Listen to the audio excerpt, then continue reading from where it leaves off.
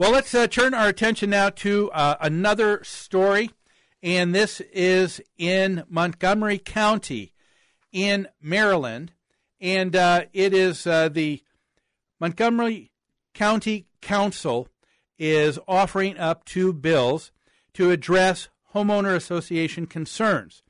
And with me as a guest on the show today is someone, listeners, you've heard him on here before. He's the former past president of Community Association Institute. He is an attorney and a partner in the firm of Levin and Eden, specializing in construction defects. We have on the phone with us again, John Eden. Hi, John. Hi, Gene. It's great to be back. Thank you for calling. Yeah, well, thank you for taking some time to be on the show today. So how are things with, before we get into this story here, with construction defects? I got to believe, at least with what we're seeing, we're beginning to see more builders that are beginning to build again, HOAs, and I've got to believe that's going to mean either now or in the near future there's probably going to be some misunderstandings. Well, I think that's definitely true. I think since 2012 we've seen an uptick in multifamily construction. However, a lot of the activity is in apartment buildings.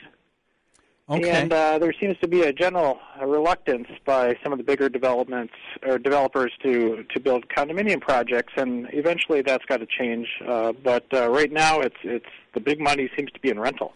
Yeah, I guess I would agree. There probably is. It's probably a pendulous thing, isn't it? Kind of swinging back and forth. Exactly, yeah. And it's symptomatic of the construction industry. They go 110% in one direction, screech on the brakes, and go 110% in the other direction. It's overreact, and so we'll be back, but it's going to take a little bit. Okay.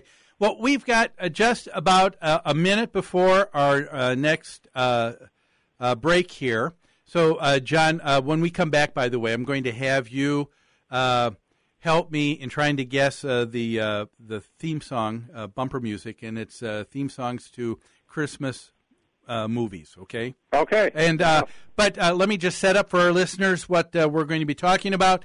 Montgomery Council has 2 pieces of legislation. One is called Bill 4414, which would require the owner of a unit, a landlord, to be within 30 days of paying outstanding condo or HO fees before renting their unit out to a tenant. And some unit owners and others are saying that this is needed legislation because of given recent years of increased bankruptcies and foreclosures. This new requirement might help provide needed assistance to associations. The other is Bill 4515, which says what we really need is additional training for HOA board members because they've got a big duty ahead of them. Well, we're going to dig into this with our friend John, but we're going to take a break right now, so don't go away. You're listening to Where You Live on AM 1280, The Patriot.